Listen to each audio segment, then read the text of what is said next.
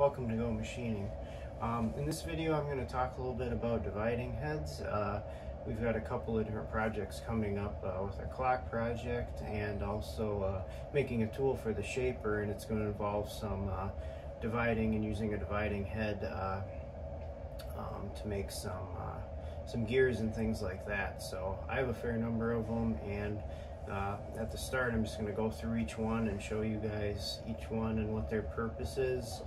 Talk about the difference between direct and indirect indexing, and also get into a little bit more advanced indexing. And I have a rotary table or a dividing head that can also take the motion of the crank on your milling machine, so you can spiral mill and do that kind of work as well.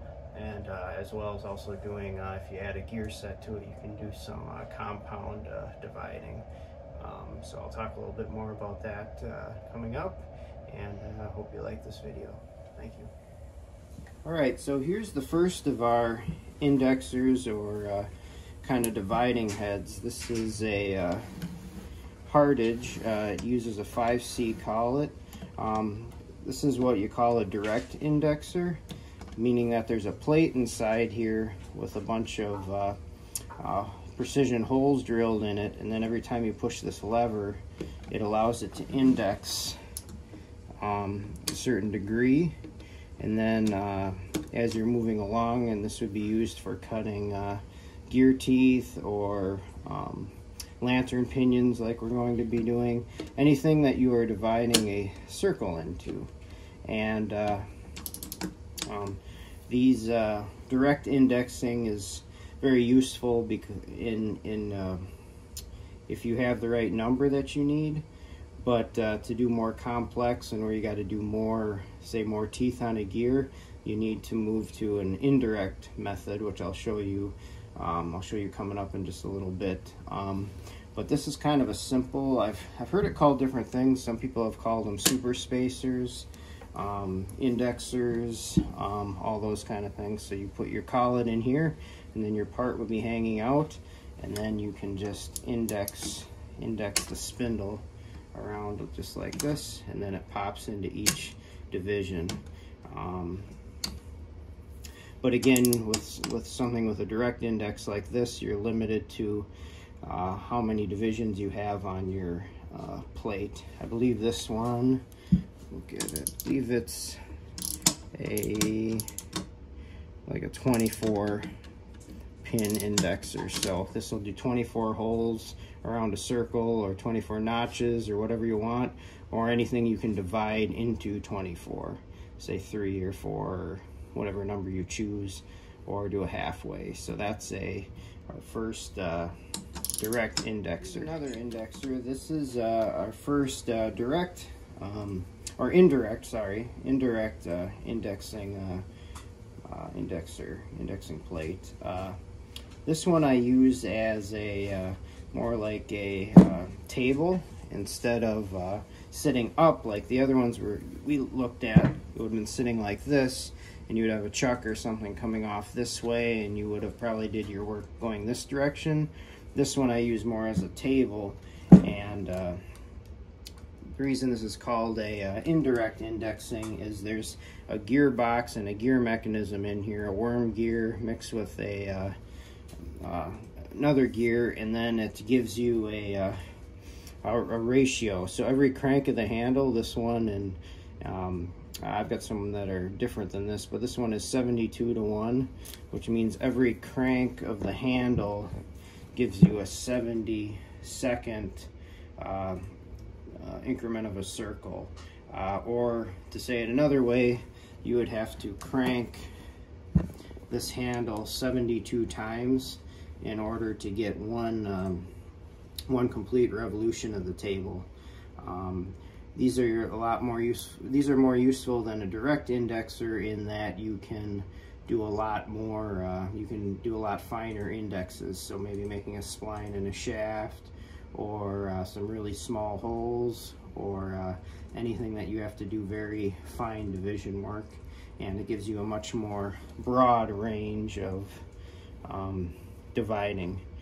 This one I actually had bought, and it was a rotary, what's called a rotary table, and I used it as that for a while, but then I modified it to be used as a indexer or dividing head kind of a setup. So the way this works is you'd rotate this around and find the position you want, and then drop your pin into the corresponding hole. And then I made up these different plates that go with this, and each one of these plates, just like the direct indexing, has different numbers. So this is 15 holes. So there's 15 holes around here, and that gives you a certain division. And then this one is a 10 hole, so that gives you another type of division. And then we have one on here. I'm not sure what this is set up for right now, but there's a formula you use, and I'll show you as we get closer to doing our lantern pinions for the clock how to calculate that and figure out using your different plates that you have, and also the gear ratio that this produces to get you the divisions that you want. There's kind of a neat simplifying fraction setup that you do to make the divisions. I'm probably going to use this one to do the lantern pinions for the clock project that we're working on, because like I said, I use this mostly as a table, so I'll end up putting this on a table, making up a fixture to hold the lantern pinion on here, and then it'll just be indexed around, and we'll drill each hole for our pinion wire that we're going to run through there. This is probably one of the oldest rotary table or indexers that I've had. It's worked very well. I've done quite a few projects with it. Here's our second indexer. I'm not sure what brand this is, but I believe it is quite a bit older than the first one that we looked at. Again, this is another form of a direct indexing, meaning that there's a notch on each one of these. And as you can see on this plate, this is a 48 tooth, which means you can do 48 divisions, and again, anything that you can divide into 48. As we move forward with making some of the gears we're going to be making for our clock, and also some of the pinions, you'll get to see how you do some of these calculations and figure out how those work. But this is another form of direct indexing. This one I believe uses can use a collet as well as a chuck. I made up a chuck that'll fit this, so it's a pretty versatile tool. What I really like about this one is these plates aren't that hard to make. So if you did have to make up one or come up with a different number, you could use a indirect or a different style and actually cut out one of these, and then you'd be able to have that division, those divisions, so you could kind of create and make any divisions you want. Obviously you can't get too thin or your teeth would kind of turn into being too small to be practical or function, but this is just locked in with this little catch here, and that's what holds it in place, and then you just work your way around your circle. And this one's nice too because you can set an angle, so you could cut angled profiles and things like that to make different kinds of gears and things along those lines. Or you can actually tip it completely up, and then you could come at it from the top down and do like our lantern pinions, where we're going to have to do a drilling operation. So again, just another way of dividing a circle into segments. This is another indexer. This one's a little bit more precise, and as you can see, it's not designed to be bolted down to, say, a milling table. I use this one for more grinding operations. Say if you need to make a pin that you're grinding different flats on, or even grinding gear teeth into something where you're maybe making a gear that has hardened gear teeth and you need to use a surface grinder. This is another form of indexer. You can also use it as a spin fixture. So you could mount this on your surface grinder and then just pull this pin out, and then it'll just sit and rotate. So then you can rotate your part and actually grind down a diameter on a surface grinder. And then again, you can index any division you want as long as it's within whatever the range is. It's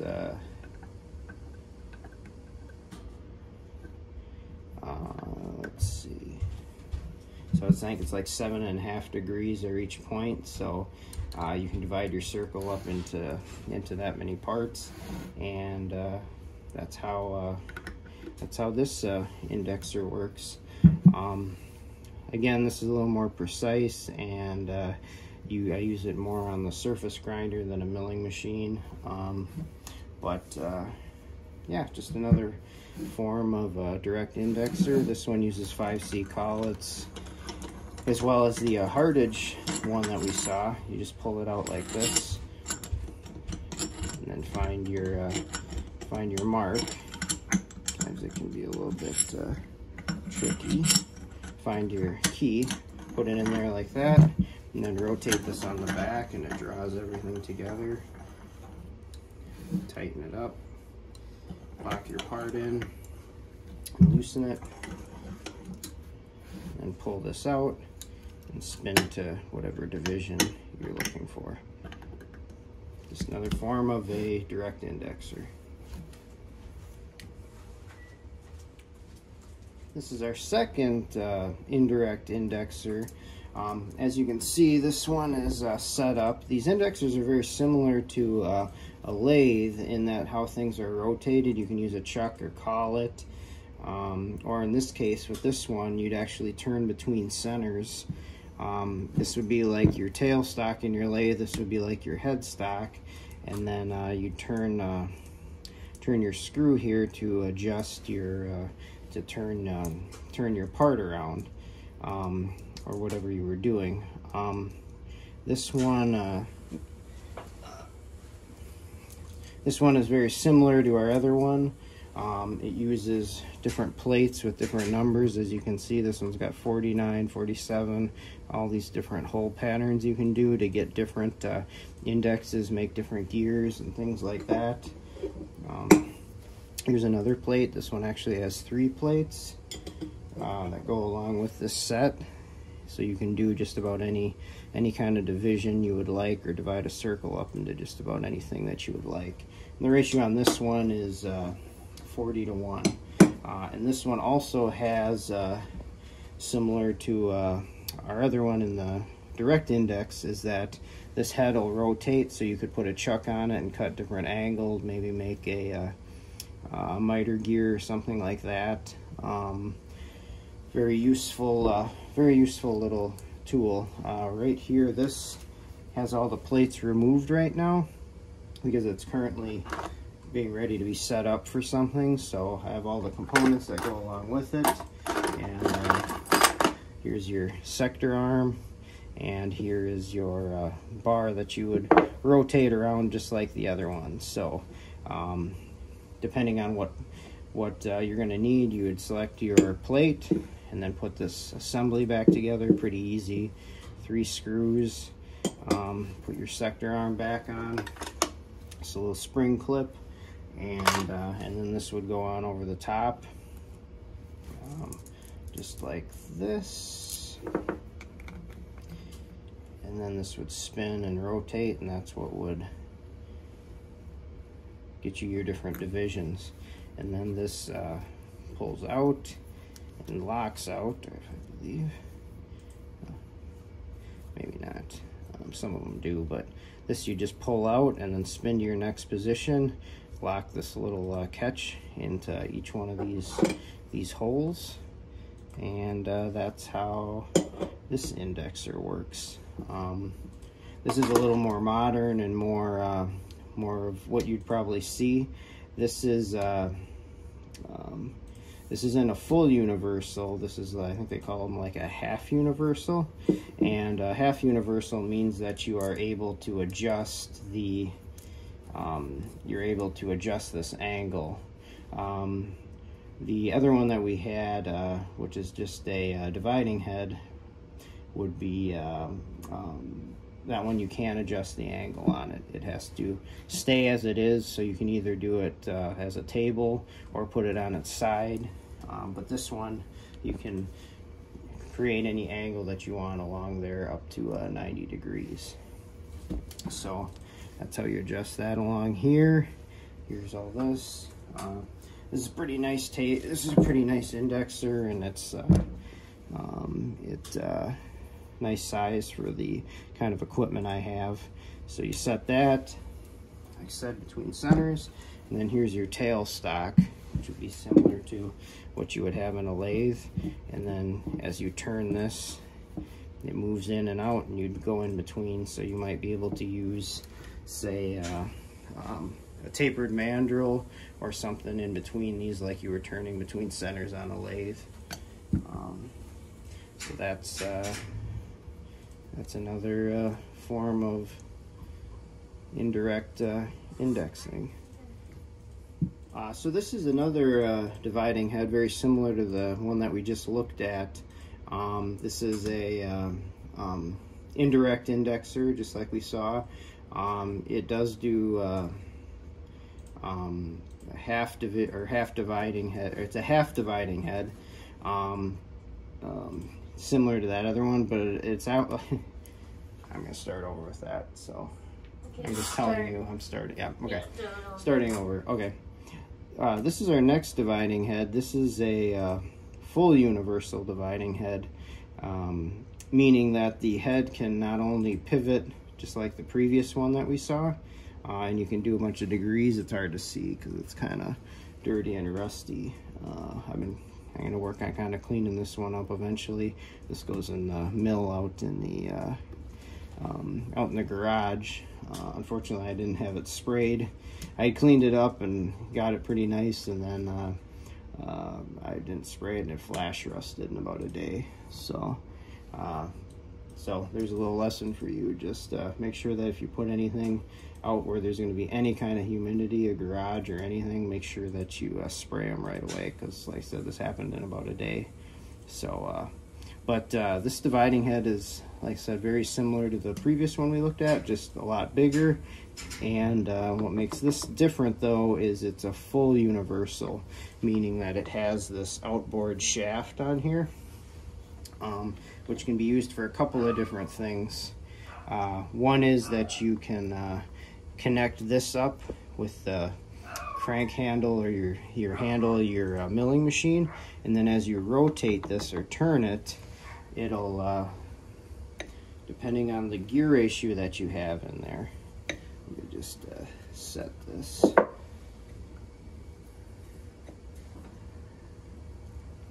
Push that aside. As this turns and rotates,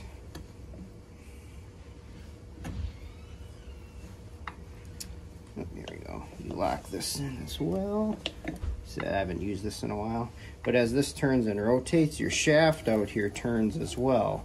So this allows you to do helical milling, spiral milling in on a milling machine. So if you want to do say thread milling, or cut a long spiral in a shaft or something, you could set this up between centers, hook this up with a gearbox, and put the right ratio in here, which I have a set of gears. I think that'll fit this or close to it. And then I have to make up a plate for it, but you can make up a plate, mount that on your milling machine, and then as you crank the handle of your milling machine, this would rotate at the same time. So as you're feeding in this way, this would rotate at the same time, and you could produce basically a spiral cut across the top of your part up here. And this one again is set up just like the other one to cut between centers. I have the tailstock down there, but it's hard to get both in the shot because this is, like I said, quite a bit bigger. The other thing that you can do with this kind of a setup that's neat is you can do, I believe it's called compound indexing, where And the reason you do a compound index is so that if you need to hit really odd divisions or very fine divisions to where you couldn't hit it on a plate that you have, you could set up a gearbox back here, and then it would actually run into your shaft here, and then as you rotated this, your indexer would turn forward or back or whatever direction that it is, so then your points would become closer together, or you would be able to hit very fine indexing. So there's some interesting stuff out there. I don't know if I've got a book that from Ford that shows some examples of compound indexing, and it's really kind of neat to see how you can take these full universal dividing heads and do a lot of different things with them, like spiral milling and also compound indexing. Not really used very much. You don't need to do that kind of thing, or it's just not that useful or used that much. And with CNC coming out and using that kind of stuff, this has really fallen to the wayside, and they don't do a lot of this stuff. But this is how they would have done it before pre-CNC and pre electronic dividing heads and things like that. So this is just another form of an indexer. This is the most complex one I have to do the most stuff, and it's real interesting to see how all this stuff relates and how everything works together, and how they used to do this kind of work. So on the next indexer we have here, or dividing head, we get into something a little more modern. This is actually a motorized one and goes with the little CNC mill that I have. This one, it's pretty much the same as all the ones that we've seen in the indirect indexing, except instead of having a dividing plate and sector arms and a crank like you've seen, and going through the different holes in that way, it uses a stepper motor.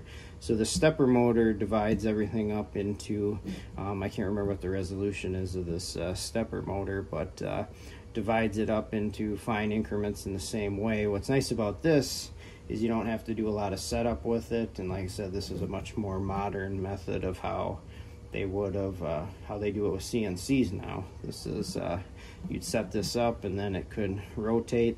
The other way that they've called this is maybe a fourth axis on a CNC machine. This one I have an attachment so you could set it up this way as well, and then run between centers or put a chuck on it and do rotational work, as well as doing holes and things like that, and sitting this way.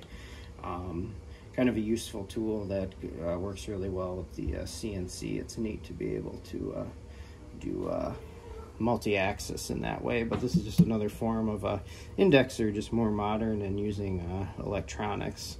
You could also use this, say, if you need to work all the way around a part. I thought about maybe even one day trying to make a chess piece with this or something like that. Maybe the Knight or something, where you wouldn't be able to do straight turning like on a lathe. You could put this on and then do your milling and do a full 3D profile around a part and make a chess piece, or do some really complex, maybe pillars for a clock or something like that. So, but again, just another form, more modern form of a dividing head or indexer. But it works the exact same way, as the same principles as the other ones that we've seen. You just have a motor that controls your rotation instead of you doing it manually. I don't use this a whole lot. I've kind of set it aside and maybe use it more as a fourth axis for the milling machine. I think it is pretty accurate, but I don't know that it's as accurate as some of the other dividing heads that I have. I think that they might be made just a little bit better, and being able to do it by hand and feel by hand, you get a little bit better idea of where things are. Plus on those, the head will lock. On this one it doesn't, so you can see, I don't know if you can see that or not, but there's just a hair of play in it, so if that shifts a little bit or moves, you might not get quite a perfect index. But for doing fourth axis work, this is really nice, and be able to do some stuff like that. And the CAM software that I use now, I think they just came out with a fourth axis, so I might be able to start doing some fourth axis work on the mill, which will be kind of a fun thing to do. So yeah, you can also buy, the other thing that can go with along with these is there's a little electronic keypads, and you can just punch in the amount of divisions you want and then push start, and it'll index to any division you want, so then you don't have to worry about if you have the right division plate, or just much of it takes a lot of the setup out of it basically. So you could have a little keypad you plug this into, and then have this divide around and divide your circle into whatever division that you want to do your mill work or grinding work or whatever you feel like doing. So this is a little bit different, but this is actually a much larger method of dividing, or a dividing head. This is a rotary table. That's why I didn't pick it up, because it's kind of a bear to move. But this goes up on the milling machine, and then you can cut different arcs. But you can also use these for making dividing plates or doing divisions, just like we had with the previous ones that I showed you. You have a wheel here that you turn, and it rotates your table, and then all your different divisions. And this one actually has fractions of a degree, but you can use this also as dividing a circle into segments. It's the reason that you would use a dividing head though, or the one like ones like the ones I've shown you, is this is a little more complicated in that you have to divide your circle then, and then figure out how many degrees you need to go past each increment, and then keep track of all that. So the dividing head ends up with sector arms, and dividing plates keeps track of all that for you, so that you don't have to try to think about how many more degrees you have to go or what you have to do. So this is a rotary table, usually used for making arcs and stuff like that on a milling machine. But again, you can use this as a form of dividing. Here's something else that's kind of cool is I found as far as moving heavy things around or storing things, as you can see, quite a few of the dividing heads are on here, but I just take furniture dollies and put flat boards on them, and then you're able to roll them around, and I can just roll these right under this this workbench here, and it's a good way to store things. So a little tip, if you guys haven't used that, it's kind of a nice method if you've got a little floor space and can push things pretty easily under a workbench or table or something. So here's the reason why I really started this whole video. This is a new dividing head that I picked up, and I got it because it uses the same collets as the Van Norman milling machine, and it actually fits right with it. So at the end part of this video, I'm going to demonstrate how to take this apart and kind of my method of taking things apart. This is kind of a simple, very simple rotary table, or not a very simple dividing head. There's not a lot of parts to it, and you can kind of get an idea how one of these things works. This one's neat too in that it's actually set up to be a indirect and direct indexer. So you can disconnect this and push your worm gear under here out of the way. This worm gear is what rotates your indexes your spindle.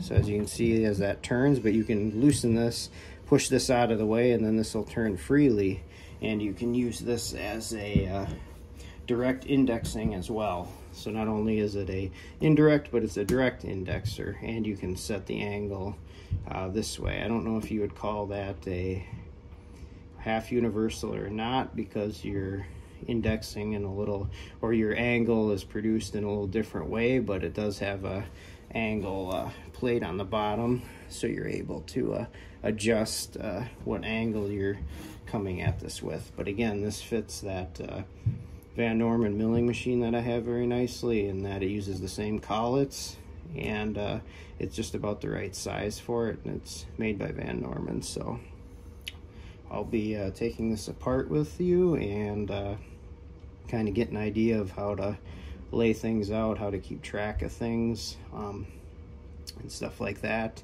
and just see how these dividing heads work.